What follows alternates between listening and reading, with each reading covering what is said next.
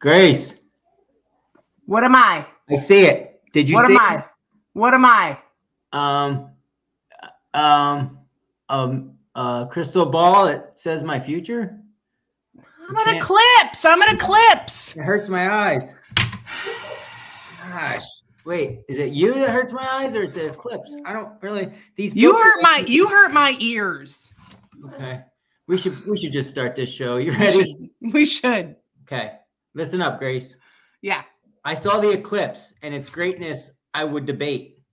So can we just get on with life on episode 58?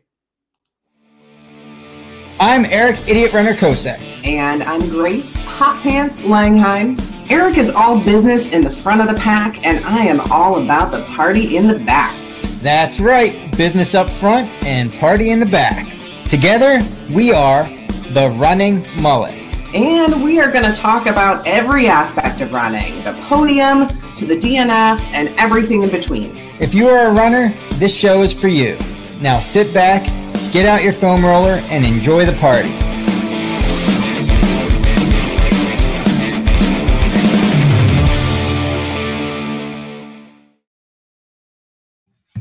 Hey. Yeah. All right. Before I ruffle any feathers, I'm just kidding. I did see the eclipse. It was pretty neat. Luckily enough, on my back porch, the clouds dispersed enough to where Lauren and I could see it through our sunglasses and our special these things that you saw the moon doing its thing. So it's something different, I guess. Yeah, it's something special. Yeah. Just like you. Super special. Yeah. Just like you. Hey, how was your weekend? My weekend was pretty good. You always can't. What did I do this weekend? I don't know. I ran on Sunday. I did something on Saturday. What did I do on Saturday? You went to the race. What race? Oh, yeah, Eagleton. Yeah, see? Eagleton. I set up at Eagleton, hung out all day there for the part of the day. That was fun. Mm-hmm. Had an athlete do really well at the 25K. Becky Gwinnett. She won the 25K. Yeah, I got all the winners and the female winners and male winners of each event if you want to hear them. Hey, yeah. Break it down. We go down it. So Eagleton Trail Challenge, it's broken down into a 50K, a 25K, 25K ruck, and then a 10K. And you have your choice of all of them. This year, because of the deluge of rain we had last week, he had to change the course a little bit, I think, for the 50K and 25K, but he lost like 2 miles just because couldn't get an aid station in where it needed to be because it was swampy. So what are you typing, Grace? I'm typing all kinds of fun stuff. So anyway, let me go through the winners and stuff real quick so we can recognize them. For the 50K, Joshua Hayes in 4:41 and Sophie Kotok in 5:09. Jason Weaver, which is James Weaver's cousin. We both know James Weaver. Oh, yeah. He won the 25K in 2:38, and my girl Rebecca Gwinnett in 3:19. Robert Phillips won the 25K ruck in 3:13. Liz Milholland in 5:08, and then the 10K Andrew Cunningham in 1:01, and Lindsay Weppenbecker in 1:26. Yeah, those are some speedy times. Congratulations, all the finishers at Eagleton. I heard it was a great day. It was a big weekend for races. There was also Buckridge Burn, which is Jen Henry's race. She's the race director, and I will be having I'm going to be having a Mullet Chronicles episode coming out very soon from Jen Henry. So I'm excited about that one. I was just thinking about your chronicles today. I thought, Grace hasn't dropped any new ones lately. I've been a little busy, I know. So I'm behind, but I have I've got good ones lined up, and that's going to be the next one is from Jen Henry. I heard Buckridge Burn went really well. There was a training weekend. A lot of people went up to World's End because a lot of people are getting ready for the World's End 100K. That's coming up. It was a good weekend, and I went kayaking. On the Squash Banana. On the Squash Banana, on the Great Susky, the Susquehanna River.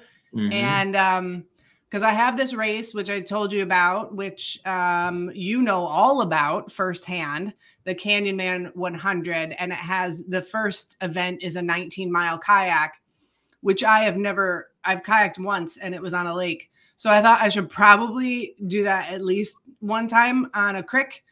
And so Tessa and I did a 18-mile kayak, and we survived. Nice. And one-time training, that's enough, right? Are your arms sore at all? Not as much as I thought they would be, but I lift pretty often. I'm usually twice a week in the gym doing upper body work. So it wasn't the upper. I was definitely sore yesterday. I thought I would wake up today really sore, but I feel pretty good. But I think it's just because of doing a lot of upper body strength training. Yeah, you're swole. I mean, I am definitely swole. When you're swole like you don't have to worry about being these sore. Traps. Yeah, these traps can catch a bear. Catch a bear. All right. Yeah, it sounds like a good weekend. That sounds like a fun adventure you had on. That was Saturday, right?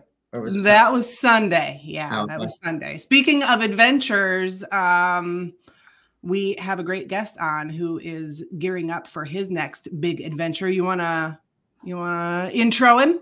Yeah, I'm gonna bring him on here. Welcome, Jason Karpinski, to the Running Mullet. Hello. Jason has he's done quite a few big things. I mean, Black Canyons 100K, completed that. Rim to River 100-miler, Twisted Branch 100K, Eastern States, Black Forest Ultra, all the big ones that that us local folk on the East Coast are familiar with. He's attempted them, and his next adventure, which is 3 sleeps away, is a 200-miler. I guess I would say Pennsylvania's first 200-mile race, right, Jason? Is that how they're billing it? That's what they're billing it as. Dark Skies 220. So I apologize, not 200, 220 miles. Mm-hmm. Mm-hmm. So that starts Thursday morning at 11, right, Jason? No, Thursday night at 11 p.m. Thursday night. Ouch. Oh, you didn't. I didn't really catch on that. Whoa. That's gross. Well, Dark Skies, right in it. You've already done Black Forest starting at midnight, so it's the same thing basically. Yeah, probably just a lot longer. Wow. So we brought you on. I mean, we wanted to talk to you about what your strategy is coming into it, what your thoughts were, and what you've heard leading up to this race and how you're going to attack it. I will say, before you get going, I will say that have you guys been following this Arizona Monster 300 opening Friday? Of course. Mm-hmm. Jason, has that interested you at all? Not yet. Okay, fair enough. Got to get through 200 first. Just curious. I'm following it for sure because it looks like a fun race to follow. I don't know that I would ever do it.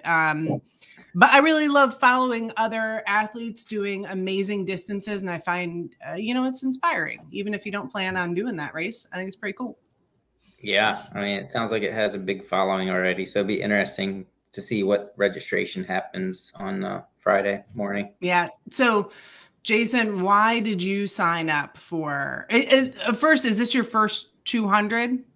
Yeah, this is my first one. First 200. And why did you sign up for it? What is wrong with you? For years, I've been thinking about Tahoe. Okay. Then they kind of changed it up with all the course corrections with fires and whatnot. So the out and back did not appeal to me. Yeah, me neither. I'm glad I got to do that when they did the full circum. Yeah. And then I started looking at Cocodona. Really what it came down to was I got sent out to Black Canyons, and that kind of made my decision of, okay, I already went west this year. Let me stay close. And it's a lot cheaper. Well, it's about 1/3 of or 2/3 of the price of Cocodona. So that was definitely a big draw for myself. Mm-hmm. And then obviously it's the first in PA. So you gotta do it if it's your home state. Okay. Yeah. Rhoda Smoker, she's a big fan of doing these big ones, the first year events. Also, it kind of adds a little, I don't know, adds something to the race and to the event being first year. I mean, let's face it, stuff is going to come up and stuff is going to happen that can get, you know, fixed after that first year. So doing a first year event, you're never going to really have another one like it, you know, even if the event continues on. So I kind of get it. I like the uniqueness of jumping in on a first year event because it's the first year. Yeah, absolutely. So this is 220 miles through, I'm going to call it North Central PA, starting in Lock Haven, going all the way up through Cherry Springs, Susquehanna Trail System, and looping back down, correct? Correct. Yep. And so do you have a goal? 2 goals in mind. You don't have first to share for me is, I'll throw them out there. First for me is always finish. Historically kind of a mid-pack runner, front of pack starter, and sometimes a back of pack finisher.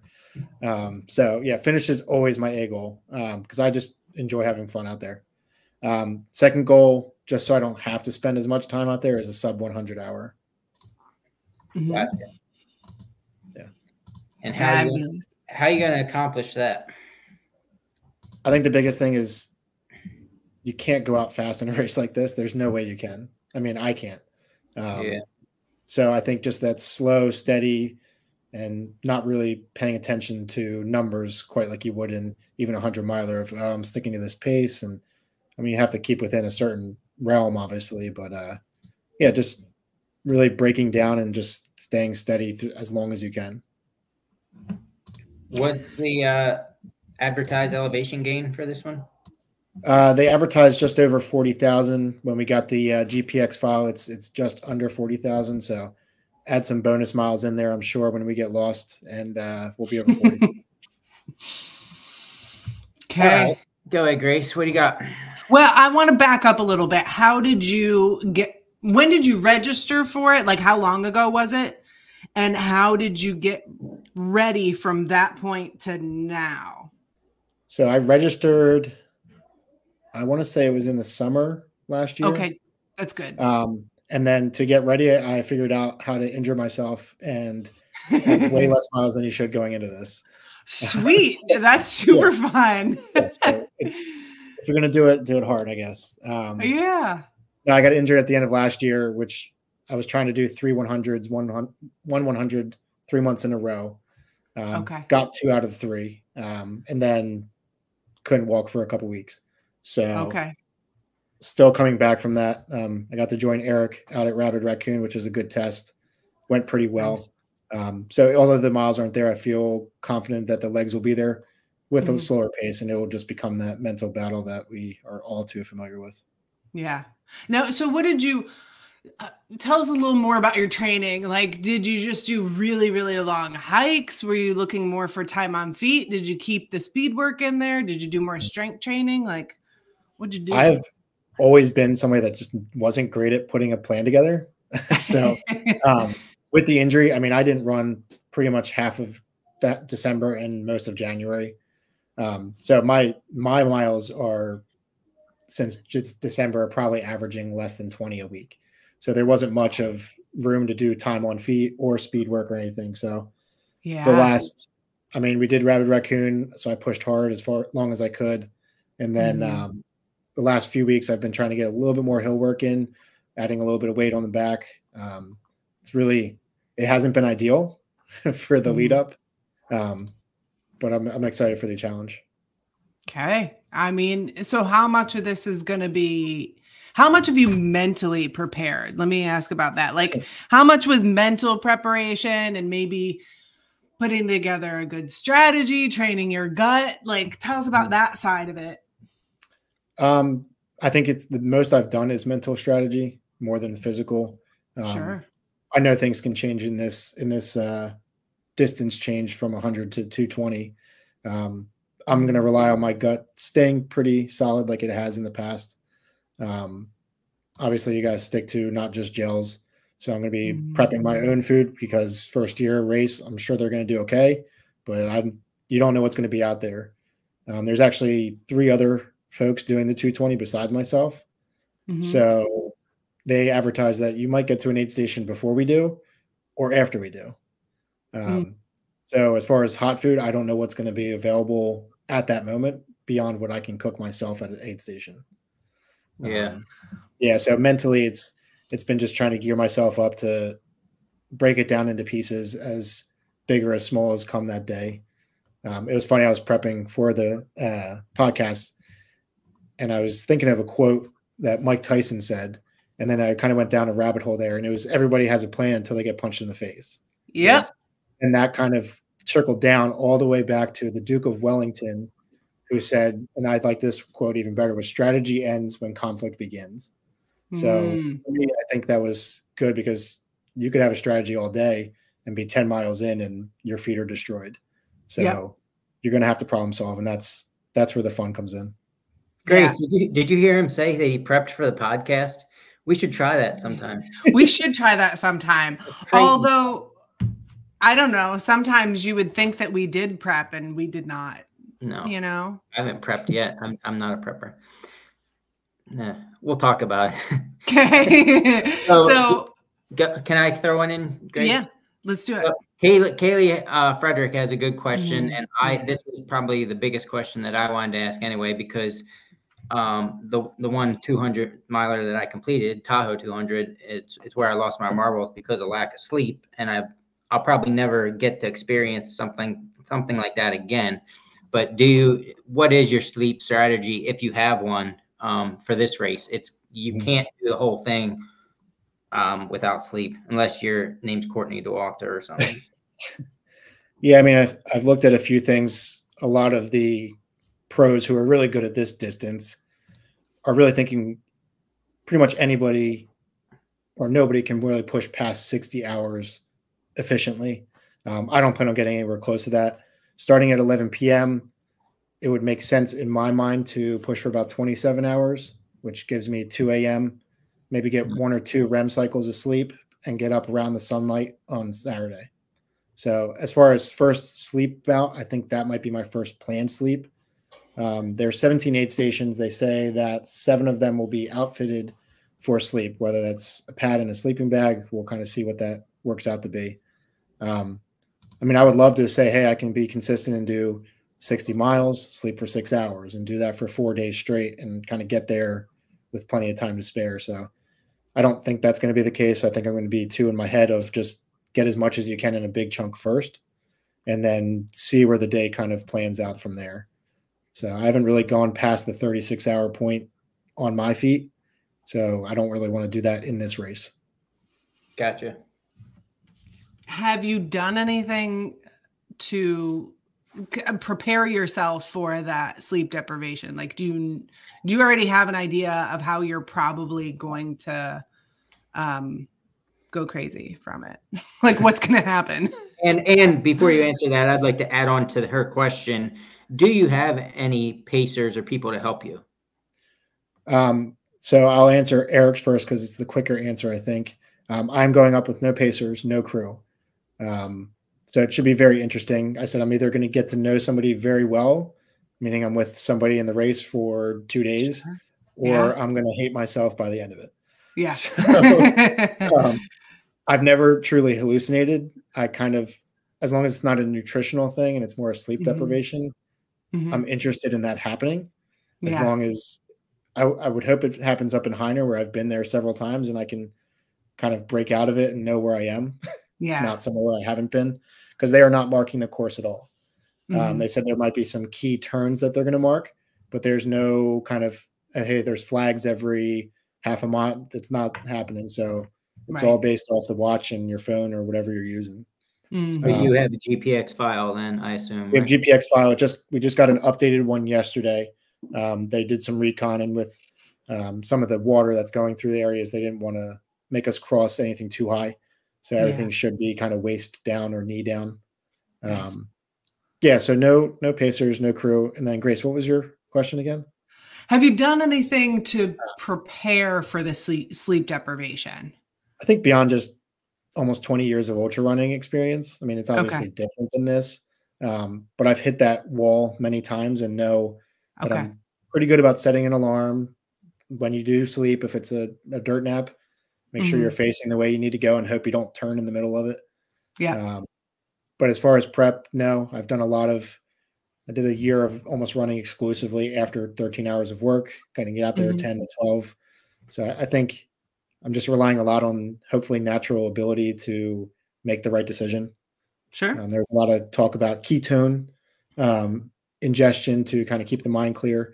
That's too scientific for me at this point. So I'm just going to go out there and hopefully just have fun the whole time. And you're going to lose it a little bit. I think that's part of the plan. Yeah. You know, one thing I saw that was interesting on what's the new documentary out from Barkley? It's called 17. Yeah, 17. He talks about and it was somebody else yelling. Yeah. Yes. That was the coolest thing that I took from that that movie, that little clip was that I guess I would say I never considered that. And I was what? Yelling?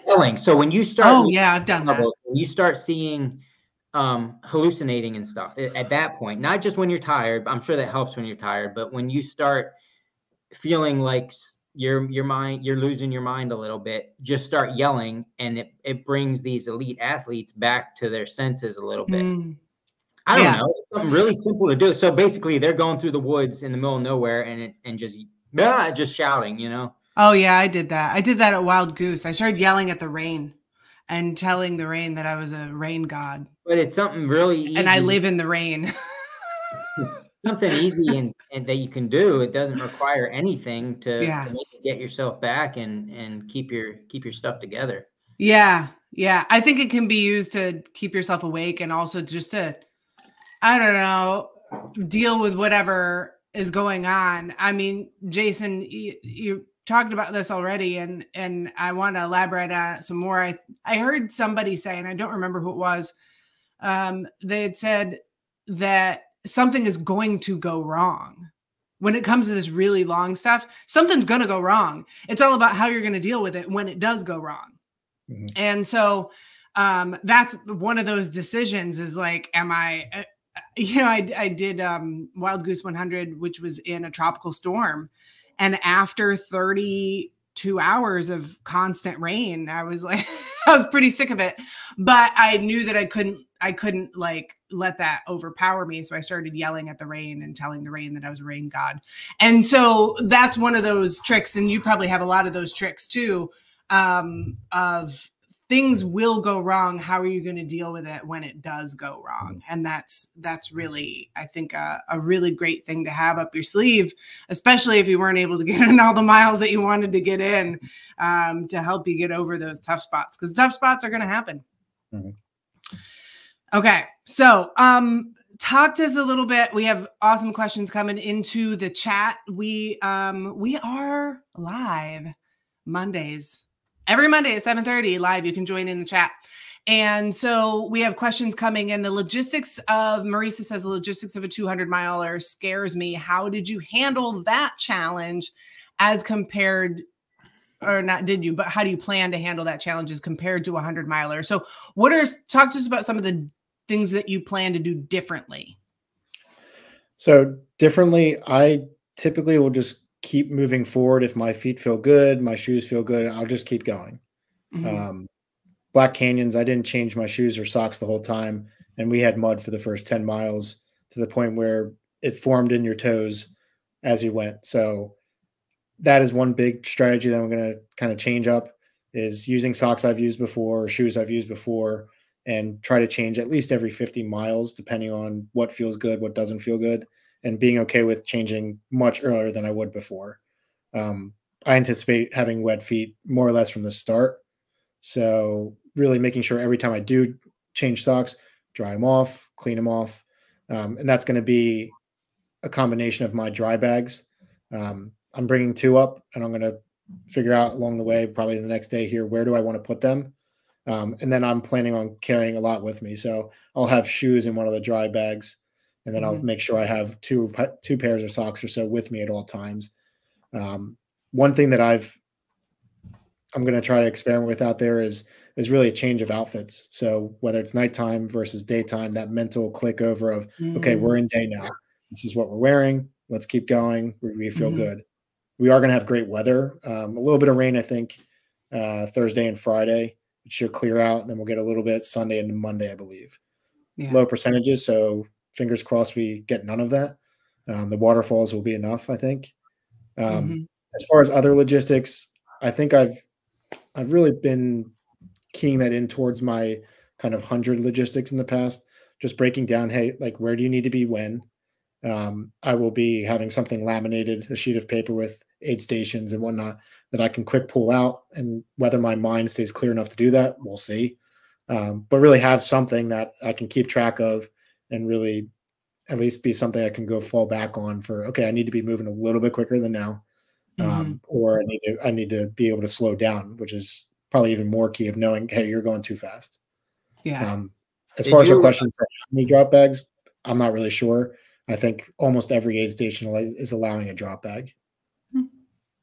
Are you using the same hydration vest that you've used for your 100s and 100Ks, or did you purchase a larger one? I did purchase a larger one. So I think I run with, typically I do the Solomon Active Skin 5 liter. I knew, one, I'm going to be carrying a bladder of water. We're required 3 liters when we leave the aid stations, give or take.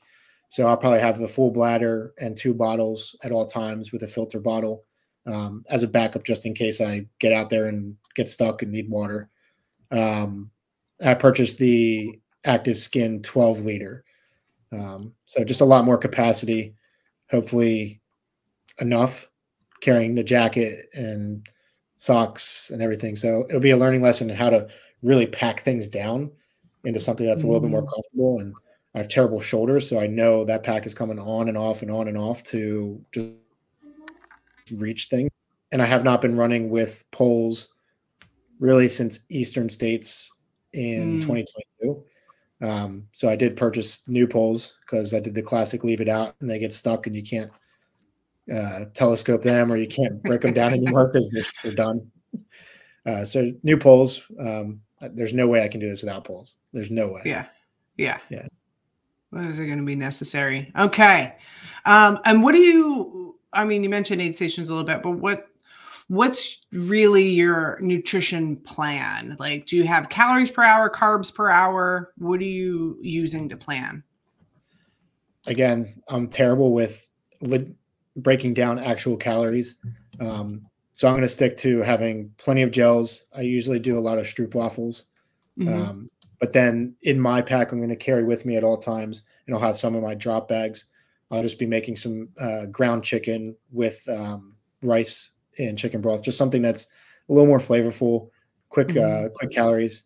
And I've seen a lot of people actually doing either instant potatoes, or they'll make potatoes in Ziploc bags, something that can pack down really quick. So I think those are quick ways you can get calories in, and it's a little something different. It's not sweet, because sweet gets old fairly quickly, and then from there it comes in waves.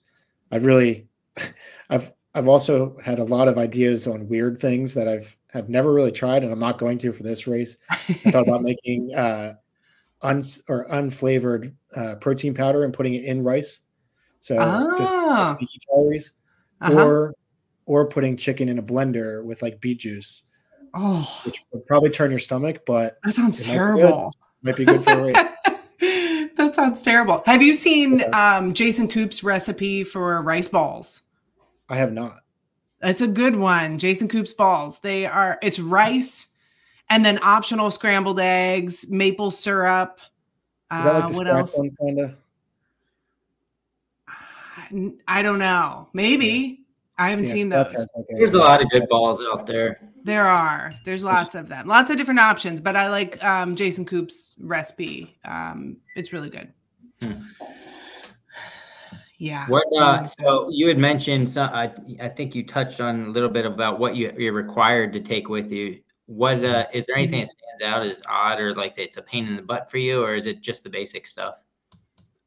Based off looking at other races, what they require, it's not too odd. I mean, you're going to need that water, but for me, it's a pain I like carrying 2 bottles, and if it's a looped course and I feel comfortable, I'd rather just carry a bottle in my hand. Right. So just the weight itself, I think, is going to be a pain, but there's no way around that.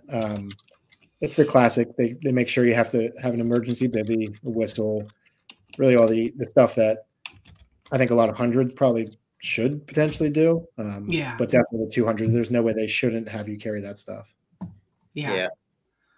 Kaylee asks, what is the actual time cap for this race? How long do you have? Yeah, you have 118 hours. So we start Thursday at 11 p.m. and the final cut is at 9 p.m. on Tuesday. So 2 days shy of 5 days, or 2 hours shy of 5 days. Gotcha. How much time did you take off work?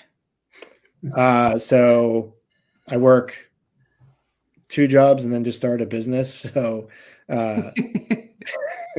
I took off. So are you going to be working while you're out there? No, I wish I had. I wish I had one of those jobs, because then I wouldn't have to take off work for races. So I took off Thursday. They want us there between 3 and 7. We pick up our stuff, and then they give us a spot tracker right before we start. I don't anticipate being packed with being only 4 runners are going to be there. So yeah, I took off Thursday, and then I don't go back to work until the 22nd. So I got 11 straight days off, which that'll be nice. Yeah, that'll be great. It won't give me time for my feet to recover, but that's okay. Yeah.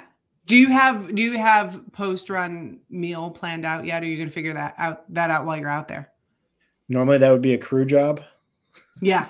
But for me, it really depends on what time I finish.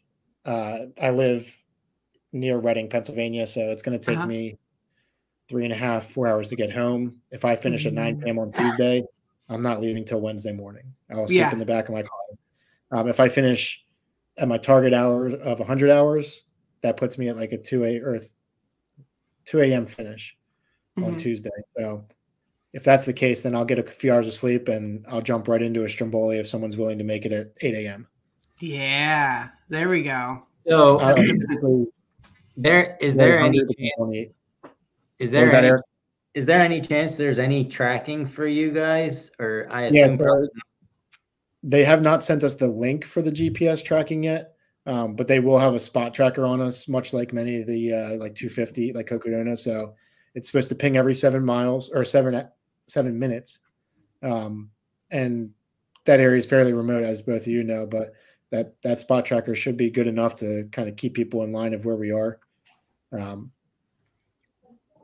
Yeah, because we're not gonna have much service out there.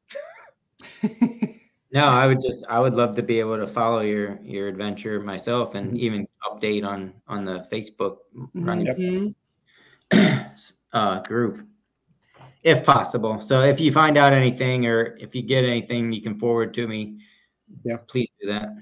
Absolutely. So basically it's you and 3 other people going on a 220-mile adventure for the first time. And you're going, I don't know. We don't know the other 3 people. We don't know what kind of crew or pacers they're bringing. It doesn't really matter. But so for 220 miles, there's a good chance that you could be the sole finisher of this 220-mile adventure with no crew and no pacers. That, my friend, is some motivation to keep moving. Wouldn't you say? I mean, that's pretty big. I mean, it's not the craziest person out there. There's one gentleman, I believe he's in his 50s, and it is his first ultramarathon, period. I love it. A good start. If we're going to do it, let's do it. That's the person to get to know. He's going to have the most interesting stories. Yeah. I will say there's been great communication from the race director. Whether that comes to fruition during the race or not, he's already put it out there. We're going to make mistakes. Just bear with us. Their whole goal, he said, is to make our journey as successful as possible. If we see somebody that's not at an aid station and they offer us a drink and a burger, take it. Like don't try to follow the guidelines fully. Like we want you to finish, which is kind of good to hear. So hopefully that does follow through during the race and it's ran fairly smooth. Yeah. And the big thing is you're going out and you're having a huge adventure in the beautiful state of Pennsylvania. And I don't know, you can't go wrong with that. Wherever you end up, it's going to be beautiful. You're going to have stories on stories. And I think it's going to be a fun time. I can't wait to hear about it. I mentioned it I said I mentioned it to Eric at Rabid Raccoon, whether he remembers it or not. But my big thing when I'm out there is just reminding myself, like, we're the lucky ones. We're doing what we love. We're fortunate enough to be able to do that, be healthy enough to do that. And if you're not having fun doing that, then it's probably not somebody I want to spend 5 days with. Yeah. Yeah. We are so lucky to be able to do this stuff, and we do it while we can, because we don't know what tomorrow is going to bring. We made it through the eclipse, and that was good enough for right now. And the earthquake. That's right. That's right.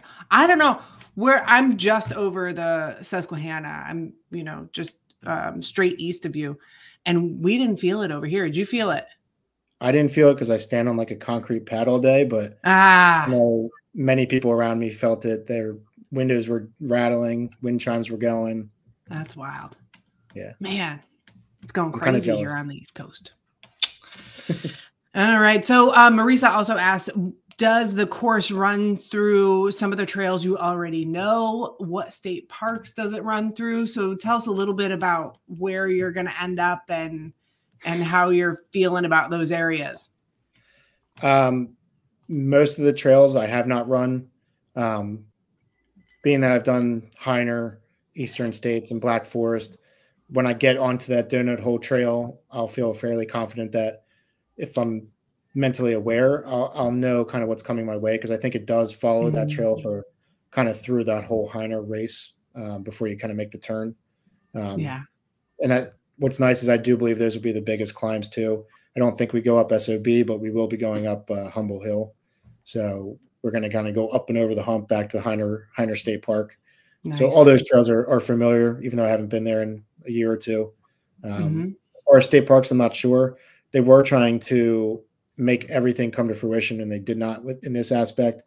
They were very close, minus some private land agreements, that they were going to have 100% single track from start to finish, which would have been quite unique. I mean, go across the road here and there, but I think they did, based off the way it looks, fairly good job of keeping it all on trail.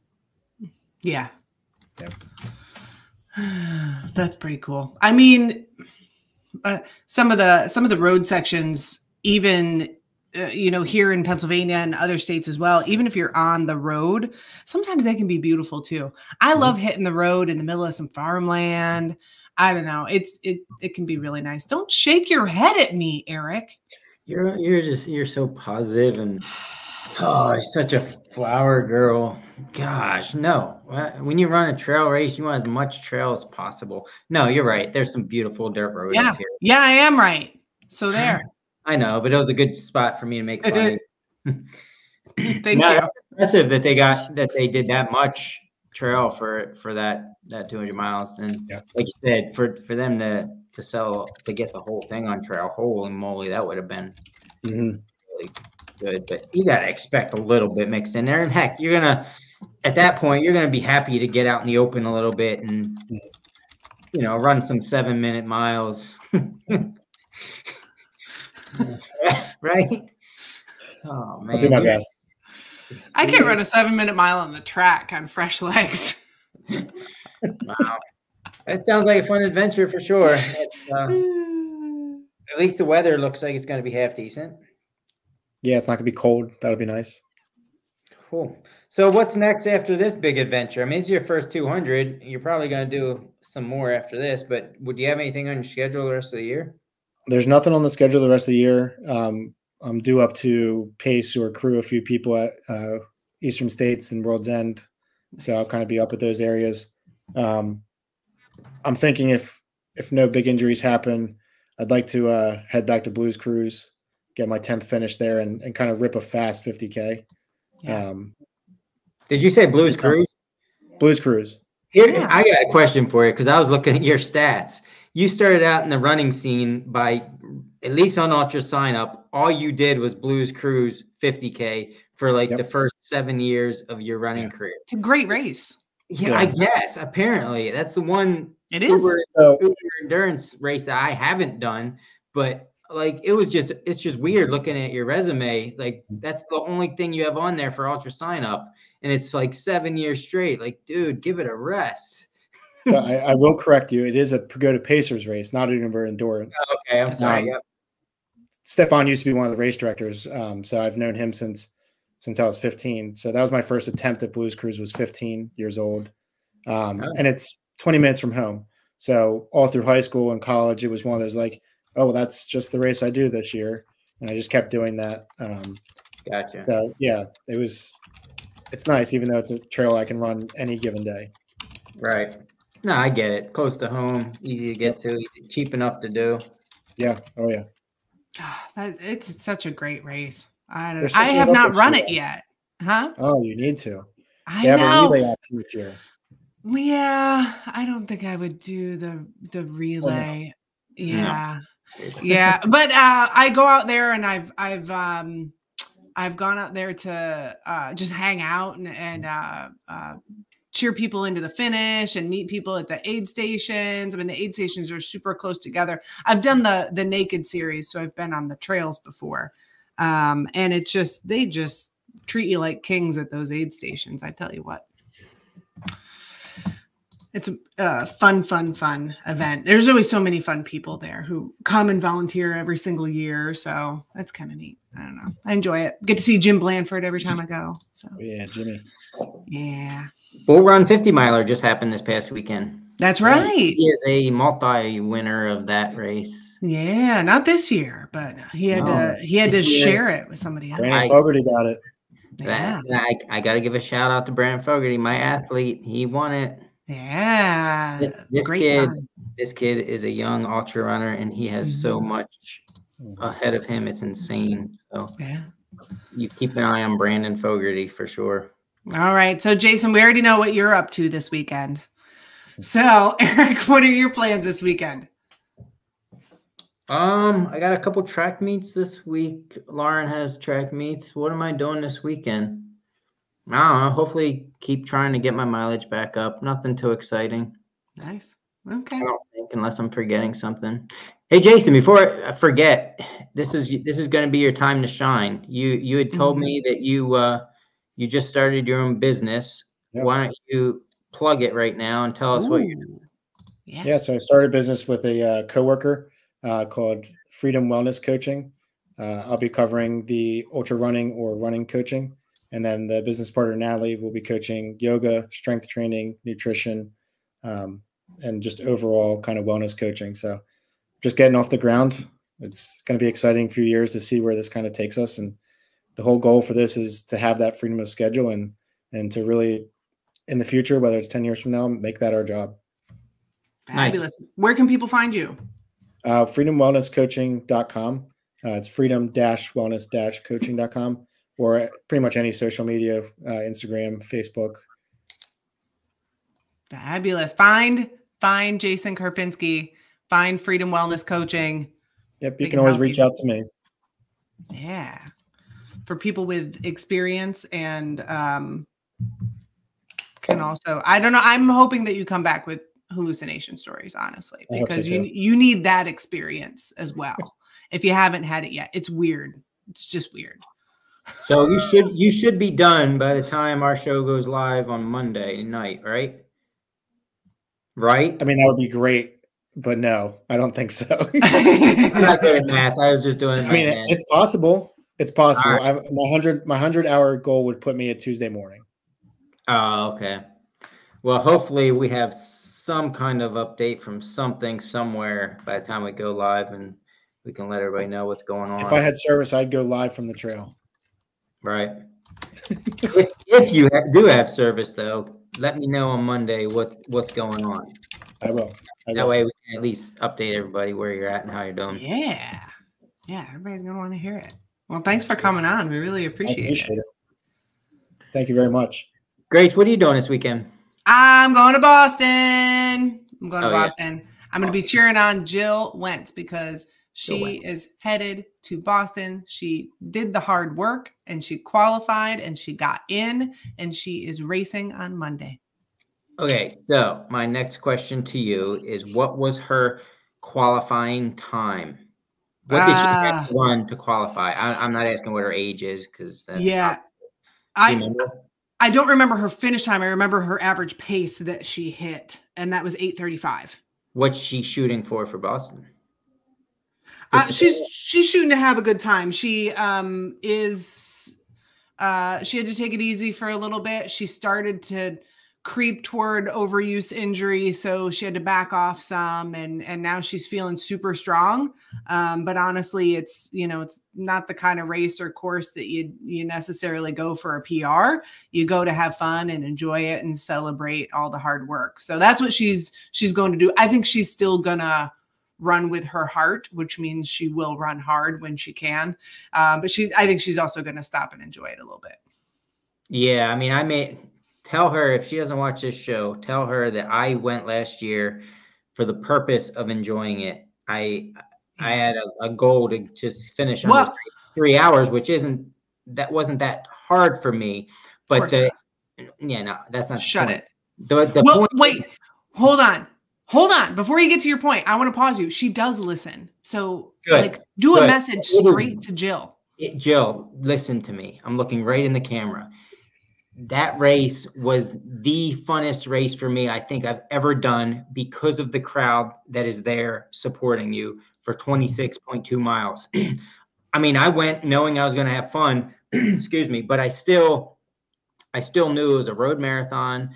Yeah, I knew it was a big road marathon. I'm not a people person, but those people fired me up so much for every single 1/10 of a mile of that whole race that I literally sat on the side of the course, where you can high five everybody the whole time with a giant smile on my face. Believe that, really, I smiled for 26.2 miles. What did it look like? Can you try? I can't replicate it at this point. I lost it. I think I might have burned out my smiling at that race, but it was one of the best experiences of my life because of the people that are there cheering you on. I mean that, it blew me away. Yeah. I can't wait to run around and cheer everybody on. I'm going to have no voice left. It is going to be a blast. I can't wait for Monday's show. Then that would be great. You won't talk. Oh yeah. I'm not going to talk the entire time. I'm just gonna wait. You're not going to be available Monday night, are you? I will be available. We're not flying out until Tuesday, so I'll be able to tune in for the show. So can she be on the show? Yeah, absolutely. Deal. Yeah, perfect. She's going to be so pumped, and I'm going with my friend Trish as well, and so it's going to be me and Trish running around, cheering people on. This is what we love to do. I would rather cheer people on than run Boston. We're going to have a blast. We want to hear Jill's story, not yours. I know. Jill's going to have a great story. She is the kind of runner who just loves running and runs with her heart. And it's so awesome to see her. Yeah. Cool. Well, we look forward to the story on Monday night. Yeah. Jason, I hope you sleep good for the next couple nights. Thank you. And good luck to all of the runners headed out, whether you're headed out for 220 miles or lots of people headed out to Boston on Monday. So good luck to everybody who's heading out this weekend. Yeah. Keep moving, Jason. You'll get there. One step at a time. Thanks for everybody tuning in. We'll see you Monday after the big Boston. Have a good night and have a good week. Thanks, everybody. Bye.